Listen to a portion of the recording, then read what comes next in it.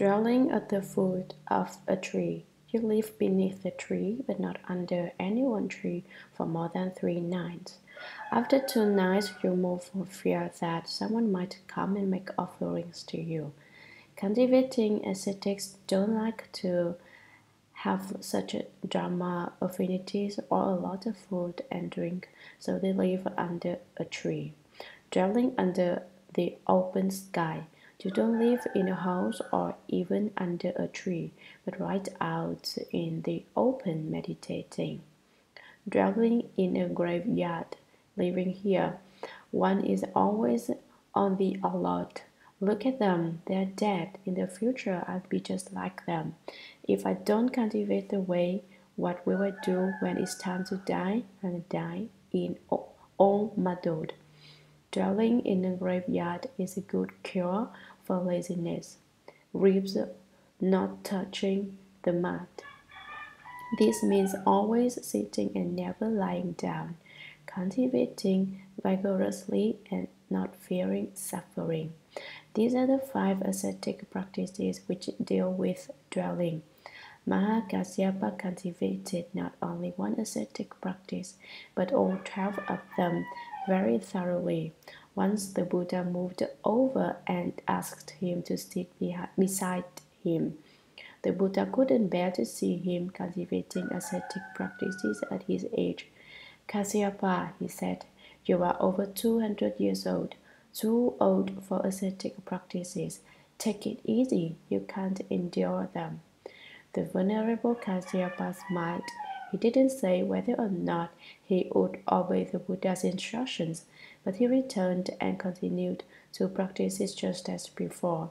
The Buddha knew this and was extremely pleased, because within my Dharma, Mahakasyapa cultivates ascetic practices, he said. The Buddha will remain long in the world. He is a great ascet, foremost in asceticism. The 12 ascetic practices are cultivated by those who have left the home life.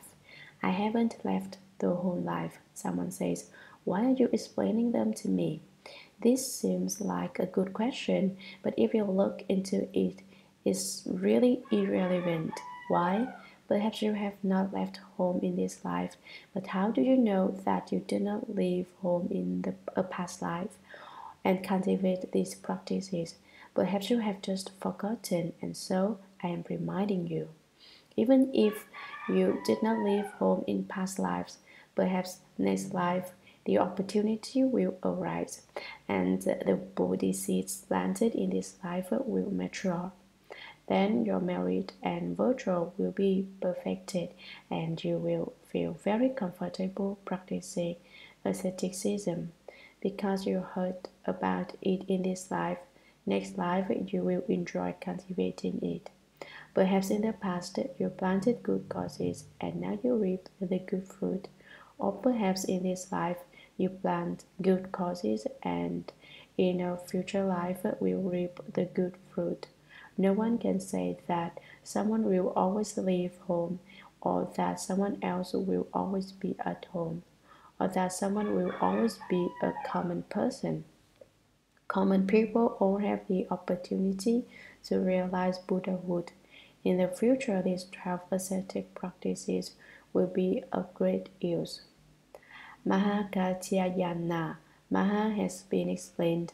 Katyayana means literary elegance. Because of all the Buddha disciples, this Venerable One was the foremost in debate.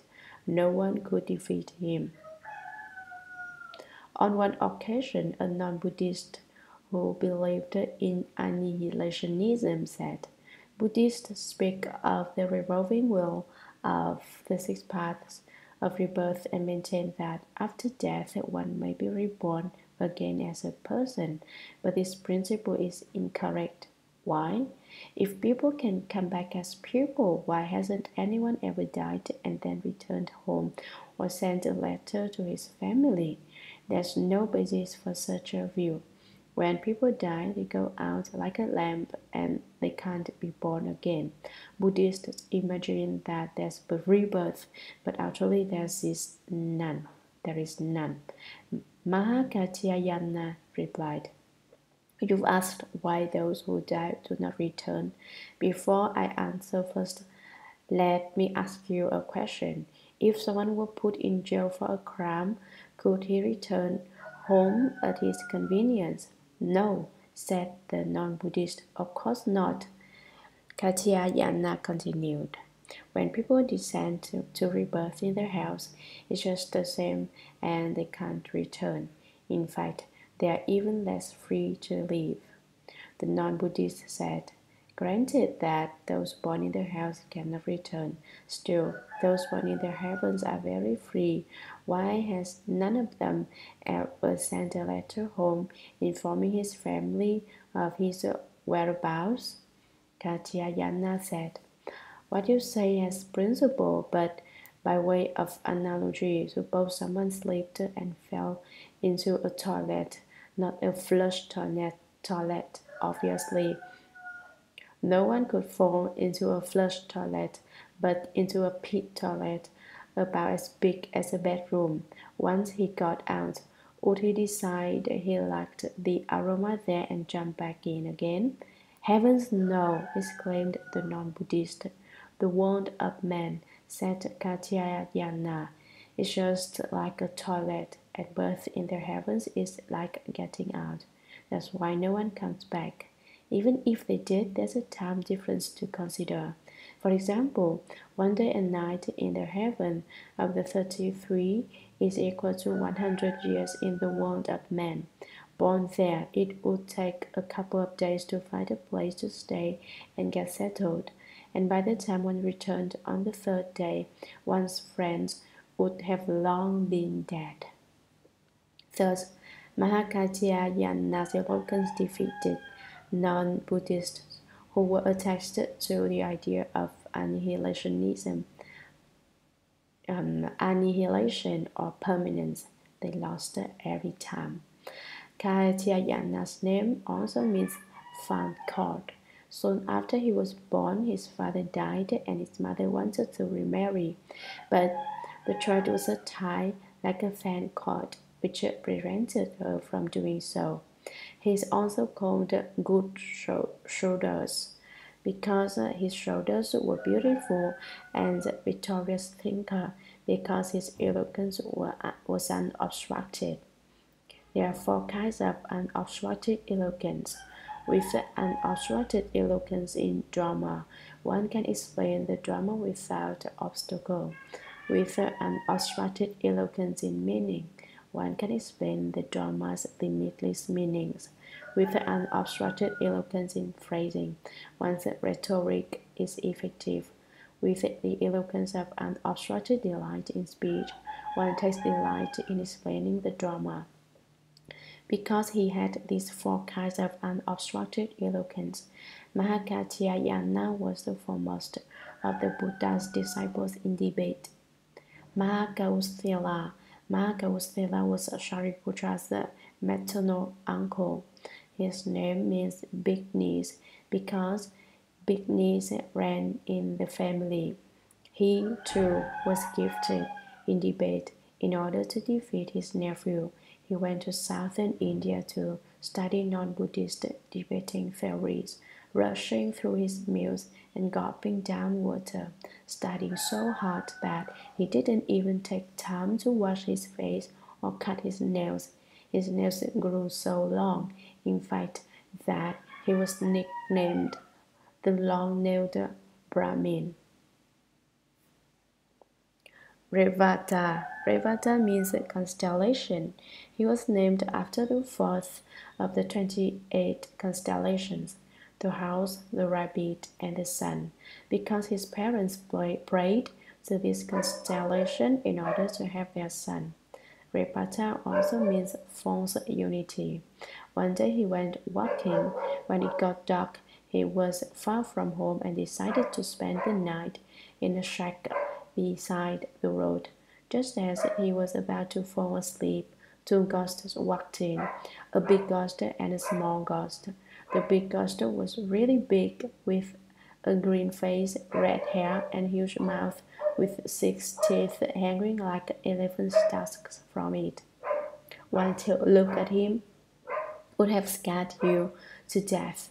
The little ghost was even uglier. His eyes, ears, nose, and mouth had all moved to the middle of his face. The two came in dragging a corpse and asked Revata, "What do you think? Should we eat this corpse or not?" What they meant was, "If you tell us to eat the corpse, we'll eat you instead. If you tell us not to eat the corpse, we won't have anything to eat, and so we'll have to eat you." The ghosts were going to eat him no matter what he said. Revata didn't say a word.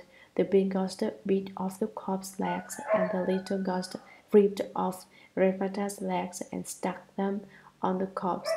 Then the ghost ate the corpse's arms, and the little ghost ripped off Revata's arms and stuck them on the corpse. The big ghost ate the entire corpse, and the little ghost replaced its parts one by one with parts of Revata's body. Revata then thought, "My body has been used to repair the corpse, and so now I don't have a body." The next day he ran screaming down the road, asking everyone he met, "Hey, take a look, do I have a body?"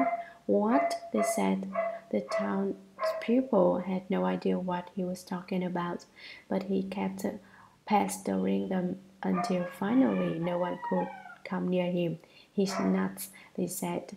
Finally, Revata met two high masters, Shramanas. He asked, "Do I have a body?" The two high masters happened to be Anahats. Seeing that Revata's potential for enlightenment was nearly mature, and that he would soon certify to the Dharma body, they instructed him, saying, "The body is basically created by a combination of causes and conditions. When the causes and conditions separate, the body is destroyed. There is nothing that is you and nothing that is not you." Just as they said this, Revata was enlightened. He left home and certified to the fruit, and thus his name means false unity. Of the Buddha's disciples, he is foremost in being not upset or confused. Sudipanthaka and Mahapanthaka were brothers. Sudipanthaka's name means little roadside, and his big brother's name means big roadside. In India, it is the custom for women who are about to give birth to return to their parents' home. But Mahapanthaka's mother didn't want to go home, and so she waited until the last minute to leave. Consequently, her son was born on the side of the road. When the time came to give birth to her second child, she should have known better, but again she waited. It happened again. The second child was called Little Roadside. Although born in similar circumstances, the two brothers were very different in nature. The older brother was remarkably intelligent, but the younger one was remarkably stupid. He was so stupid that he couldn't even remember half a line of verse. The Buddha had instructed 500 arhats to teach him a verse, and they took turns day and night trying to teach him. Guard your mouth, unite your mind. With your body, don't offend. Do not annoy a single living being. Stay far away from non-beneficial bitter practices. Conduct like this can truly save the world. The three commands of body, mouth, and mind should be pure. Do not cause others to be afflicted, and don't cultivate ascetic practices which are not in accord with Dharma. These non-beneficial bitter practices include maintaining the morality of dogs or cows, worshipping fire, sleeping in ashes, and sleeping or sitting on beds of nails, which of course hurts a lot. One who cultivates virtue and at the same time avoids these meaningless practices can truly save the world. For many days, The 500 arhats combined their great spiritual powers, trying to teach little roadside with the verse. They taught him over and over, and he forgot it. Recite the verse, they would say, but I can't remember it. Little roadside would answer. Finally, his brother scolded him. You are good for nothing, he shouted. You can't leave home. You are useless, and he chased him away. Little roadside may not have had much of a memory, but he certainly had a temper. If you won't let me leave home, he shouted, I'll show you, I'll kill myself. He grabbed a rope, ran to the backyard, and climbed a tree, ready to hang himself. At that moment, Shakyamuni Buddha transformed himself into a tree spirit and explained the Dharma to him. Your brother is your brother, he said, and you are you. He says, you can't leave home, but you don't have to listen. You can cultivate right here. Why should you kill yourself? That makes sense, sniffed Little Roadside. He's he and I'm me. He has no right to tell me I can't leave home. Right, said Shakyamuni Buddha. Since you can't remember half a line, I'll give you 2 words, sweep, clean. Remember these 2 words and use them to sweep your heart clean. Sweep the floor and sweep your heart free from dust. Little Roadside said, yes, I'll sweep my heart. Sweep what? Clean, said the Buddha. Sweep clean. Oh yes, said Little Roadside. Clean. What was the first word again? Sweep, smiled the Buddha. Sweep clean, said Little Roadside, and he recited and swept, remembering the Buddha's instruction to sweep his heart clean. In less than a week, all of a sudden he was enlightened, understood everything very clearly, penetrated the real mark of all dharmas, and was even more intelligent than his brother. Little Roadside wasn't like us. We recite Namo Amitabha Buddha every day, but the more we recite, the more false thinking we have. If stupid people work hard and cultivate, they also can become enlightened. Don't say, I'm too stupid to understand the sutras. If you don't understand them, don't read them. It will suffice to contemplate your heart, for when you have seen it clearly, you will be enlightened. How should you contemplate your own heart? Watch for false thinking and sweep it out of your heart. Then you can be enlightened. Little Roadside, stupid as he was, became enlightened. We are all much more intelligent than he, and could no doubt remember sweep clean hearing it only once. So don't treat yourself or take yourself lightly. Go forward bravely and study the Buddha Dharma. Were I to speak the most wonderful Dharma, unless you believed it, it would be of no use to you. But were I to speak utter nonsense, should you actually practice, it would be wonderful Dharma. If you don't practice the wonderful Dharma, it is not wonderful for you. You must always make vigorous progress. Don't fall behind or get lazy. This is most important, for if you can always make progress, the day will certainly come when you recognize your original face. Nanda. There were 3 disciples with the name Nanda, Ananda, Sudarananda, and Nanda. Nanda, whose name means wholesome bliss, was a cowherd before he heard the Buddha speak and decided to live the home life. He is to be distinguished from Ananda, the Buddha's first cousin, and Sudarananda, the Buddha's little brother. Before leaving the home life, Nanda was a cowherd. When he listened to the Buddha's preach, the 11 matters of tending cows, using the tending of cows as an analogy for cultivation of the way, Nanda knew that the Buddha was possessed of all knowledge, and he resolved to leave home and soon attained the fruit of arhatship. On one occasion, the Buddha instructed Nanda to preach to a group of 500 bhikshunis. Hearing him speak, they all attained arhatship. In the past, the 500 bhikshunis had been the concubines of a king. The king was a great Dharma protector, he built a large pagoda in honor of a Buddha. The concubines believed in the Buddha and made daily offerings at the pagoda, vowing that they would in the future all obtain liberation with the king. The king was a former incarnation of Nanda. Sudarananda. Sudarananda was the Buddha's little brother. He loved his wife Sundari more than anything. The two of them were as if glued together. Walking, standing, sitting, and lying down, they were never apart. One day, as the Buddha returned from the palace where he had gone to collect alms, he passed Sundari, and Nanda, who were having lunch. When he saw the Buddha, he went out to fill his bowl.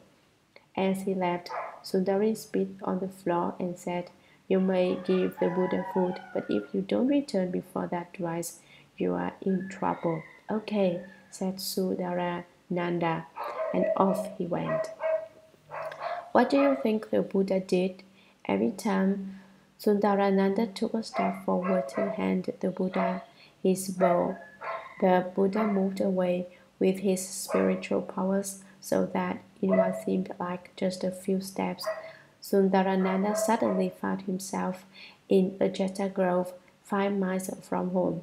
As soon as they arrived, the Buddha shaved Sundarananda's head. Sundarananda had no desire to live the home life because he did not want to give up his wife.